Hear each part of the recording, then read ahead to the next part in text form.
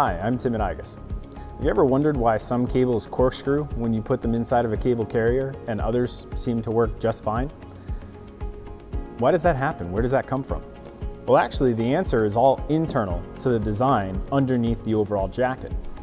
And I actually have a cable here with a clear outer jacket that can kind of show this distance. So if we picture it as if it were inside of the radius of a cable carrier, you can actually see of the 12 conductors that we have here, 11 of them are black, but that 12th one is a green-yellow ground conductor.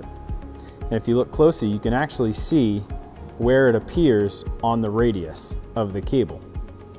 And having that short, tight pitch and changing aspect of where it is in the radius allows it to absorb less mechanical stress than if it were in, say, a layered cable, which is much more prone to corkscrew, and that's usually where we see the issue occur.